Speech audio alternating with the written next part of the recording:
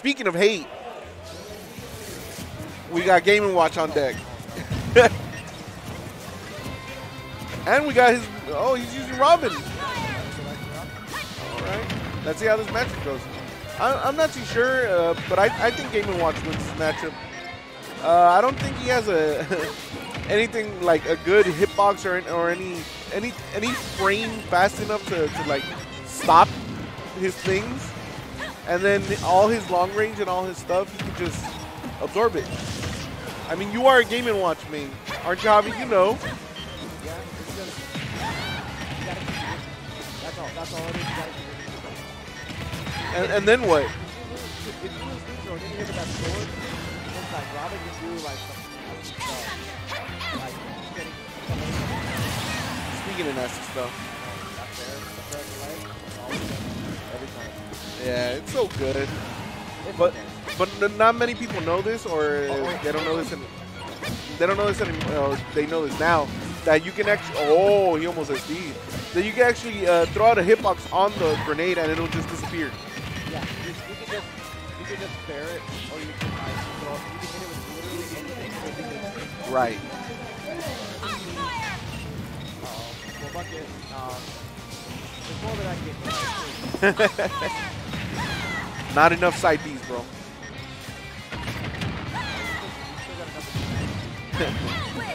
Oh well. Bro, we need a down smash counter. That's gotta be enough beat. Oh, no B counter.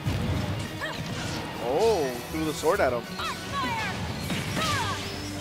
What? Yeah. It's invincible on the way up, like how Mario's is. Oh, right. But it's his, like, it covers more ground. Yeah. Oh, good up there. Let's see if Raven can bring it back.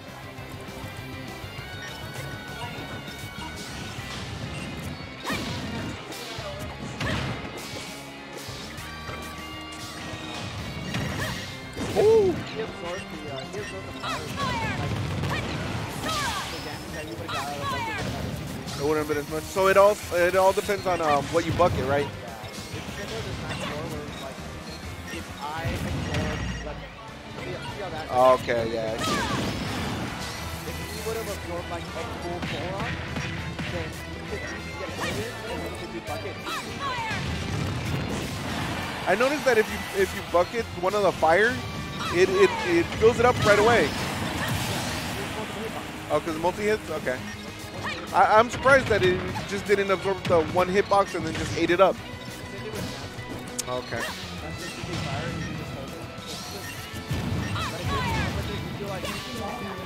Yeah, but why does it give you that weird animation? You see it?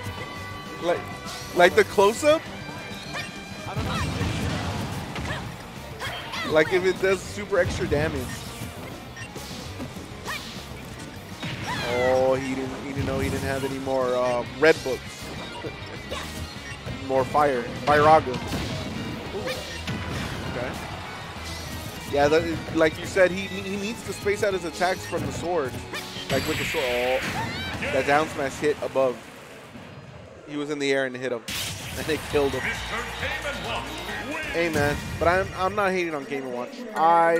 Even though I'm not a very big fan of playing against Game & Watch, you just gotta let them do what they do, bro. Just let them camp, and you camp back. You just have to space your stuff. You can't just be button mashing on the shield. I'm gonna switch. Mr. Game & Watch.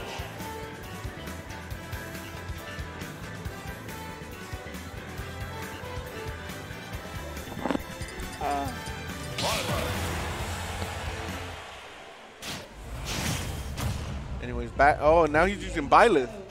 Let's see how he does with that, because Byleth has like the best range in the game. Ah, this one's much better. Is it? Yeah, this one's so much better. But now you gotta be weird. What do you mean I gotta be weird? Look how your head is. You're just like. No, it's just because I haven't had enough time to like move this. There we go. Okay. See, like now it's fine. Oh, okay. It's just the wire. I wonder how this matchup is. Let's see how it unfolds. Byleth, Game & Watch. Yeah, because you know Byleth has all the reach in the world, That is true. Does lose the sorties. It's extremely difficult for a game watch to get in. But it's also like you just Do that, chef. yeah, you just chef and just wait it out. Like. But also you gotta remember that Byleth hits like a truck. Yes. So it's like you can't really get a lot of these out of shield like as often. Right. Because a lot of these moves just do so much hit stun that you're just like, oh, okay, I'm stuck here. I'm stuck for a little bit. And if you notice, Game & Watch isn't the heaviest character in the game. No, definitely By not. any means. You get hit with like one forward smash at like 40%, you're dead. If your opponent's like just reads your get up option like from a mile away and just sits there and just forward smashes you at the ledge, you're dead like a 40. It's actually ridiculous.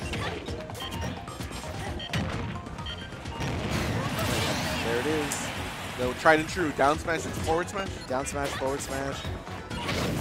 I want to see them mix it up. I want to see down smash, up smash. There's different options you can do.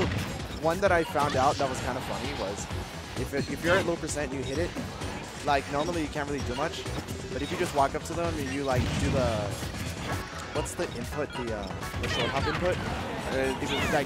Like the jump in A, yeah, that short hop, like whatever the short hop aerial input is. If you do that for downer, it'll do the damage, but it'll keep them buried. Really? Yeah. Huh. And then they just pop up. So you can do downer, and then they pop up, and you can do nair. I wonder. I want to see somebody do down smash into judgment. Down smash and judgment. Yeah, that's possible. You can totally do that actually. There's some people who've done it before, right? Bro, that'd be the highest thing. Someone hit him with like a downer or something and got like a tech chase down smash, and then they hit him with the knife. Woo! There's like some other crazy stuff you can do. Ooh, couple buffers. Oh, he could have kept it going. If he would have just waited a little bit, he actually would have kept it going. Oh, okay. Forward tilt. That nair is so good. Yeah, nair covers a lot of ground, and if you land with it, it's like a. If you land with it at a certain time, like it just does a single hit. Ooh, wow. The chair. Hit him with the chair, man. WWE. I gotta take this for the title real quick. Nekokatsu Raven. and Raven. Who's playing Robin and Byleth? Yeah. Okay, I'm just gonna put Byleth because Because, yeah, you know. yeah.